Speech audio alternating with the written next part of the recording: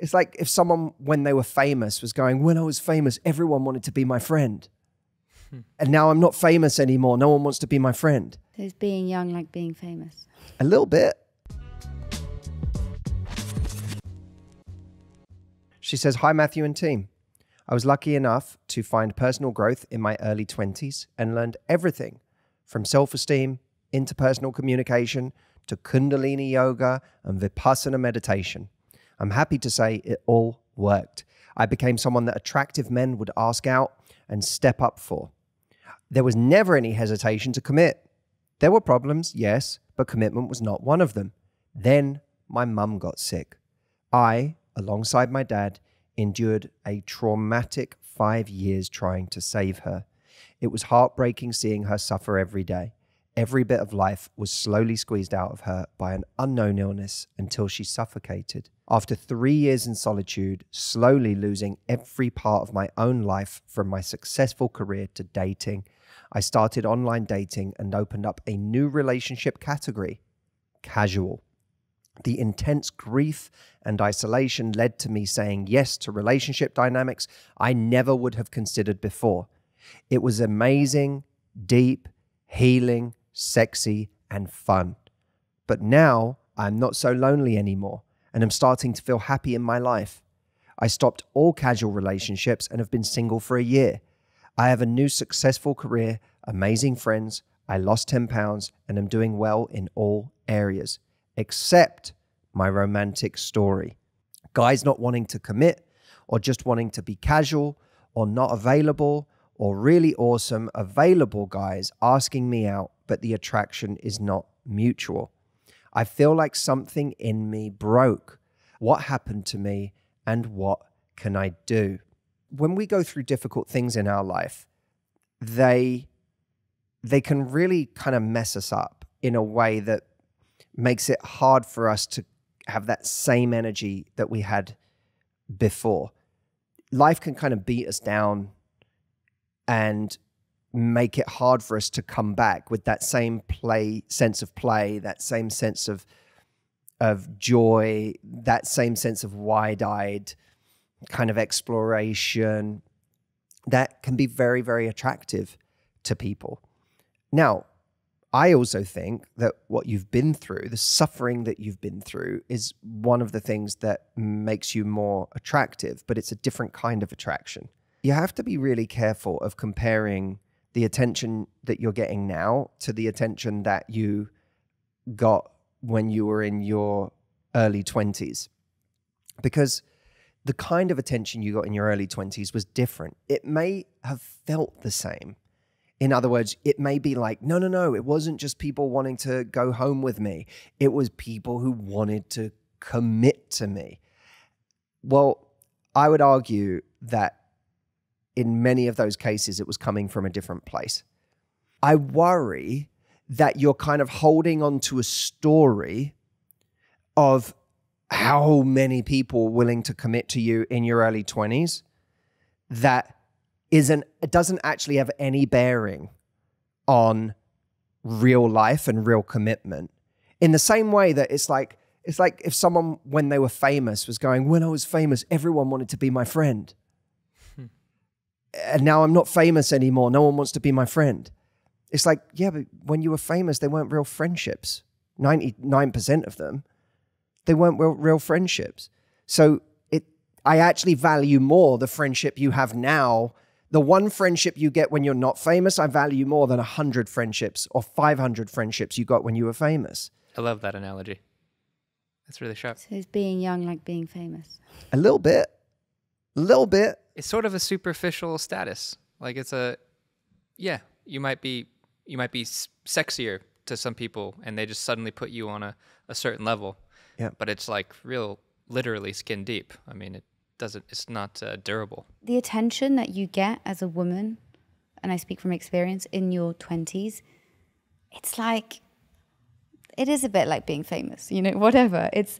And it's just a natural thing that as you get older, you don't get the same kind of attention. But I don't really think that's a bad thing because as you say, the attention you get is far more meaningful and you actually come across people who, want to get to know you to see whether you could be a good life partner.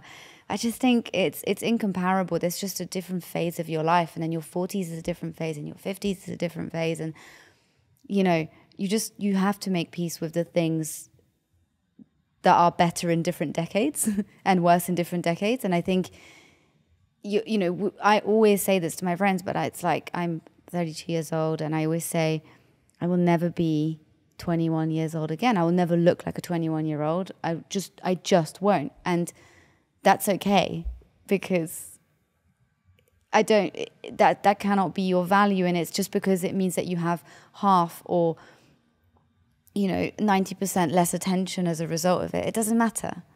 It doesn't matter. It was just a different phase. And that's just life as it is now. And it sounds like you still have options, and still people are still attracted to you. So it's all good. I think you answered so many things, but there is that one part where life can happen to us and it can steal our mojo, or at least it can just sort of like suck that youthful vibrance out of you. And yeah, the death of her mom here, and a long painful sickness, that can have a huge effect on just how you're interacting with the world, and how you're entering that space, and how people are seeing you. So what do you do in that scenario? Well, I think for one thing, everything that you've been through, what it does is it opens you up to humility. It opens you up to a feeling that, oh, I am like other people, and my God, given what I've been through, I can relate to more people now. I can relate to the struggles that people go through. I can relate to the difficulties. Man, I can relate to the women now that say that no one is committing, or that I feel like I'm going to get left on the shelf, or I feel like something changed and I'm no longer as attractive as I once was. I can relate to all of these things, and that relatability is really, really powerful. It's powerful in attraction, because when someone gets to know the depth of you, if they've suffered, if they've been through things, which, by the way, doesn't make them any less attractive. You can get incredibly attractive people who still have the depth and the humility of someone who's been through a lot. But when they see that in you, there's a chance at a real connection. What you might have to get used to is the kind of humility that you have begun to arrive at in your life does not announce itself as loudly as 22-year-old charisma. It's quieter, and it takes longer to appreciate. And when you say, like, about a friend, you get that friend who's like immediately like exciting and glossy and whatever, and you're like, oh my God, they're amazing, and then you're not friends a month later. And then there's the friend that after a year of knowing them, you're like, do you know what I really appreciate about that friend of mine? They never talk shit about people. They never they're not a gossip. They're not mean. They don't talk shit about people. I really trust them, because there's lots of times where I've known them long enough to know they could have said some really bad words and they didn't. And you come to appreciate that about that friend, and it creates a much deeper connection. But that's not something you say on week 2 of knowing someone. There's something you can only say when you've known someone for a little longer.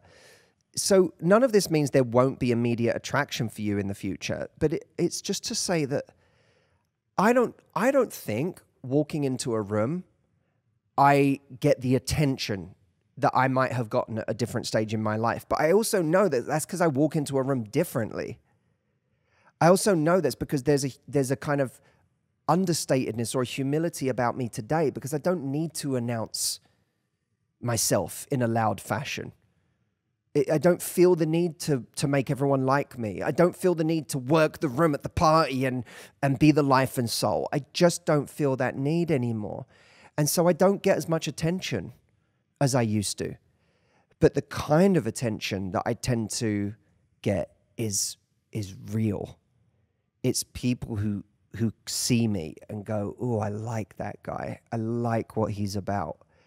What I feel like on some level coming to terms with is that you're coming back out into the dating world, and you're actually having to exist without so much attention, and to be patient. Like, you don't have to be patient for attention. You even saw that when you started dating again and you made it all casual. right? When you go into the dating world and you're like, I'm going to have a year of being casual, is attention in short supply?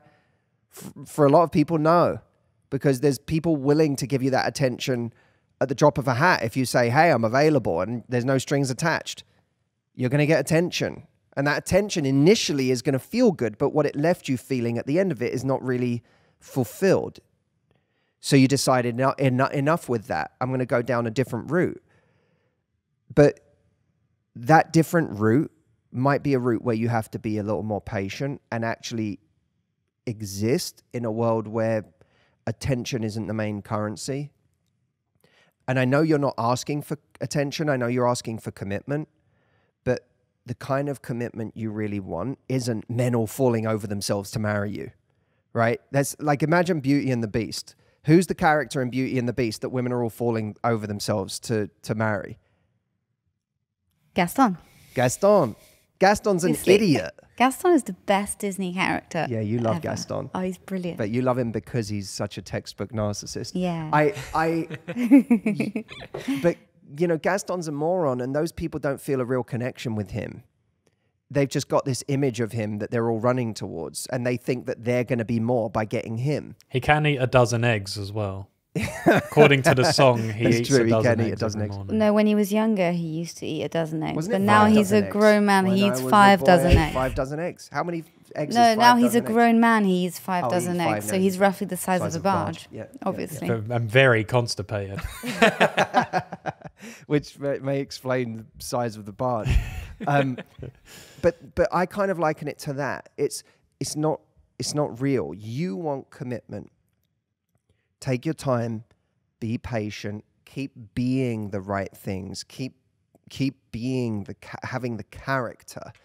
But one adjustment I would make is really focus on having a character of openness and push forward with that humility in a way that invites people into your world without judgment, with curiosity. And then you add a little playfulness and flirtation into that mix too. And I promise you have a cocktail that is gonna create commitment in the right person. Wait, I know that cat videos are beckoning you. I do. I understand.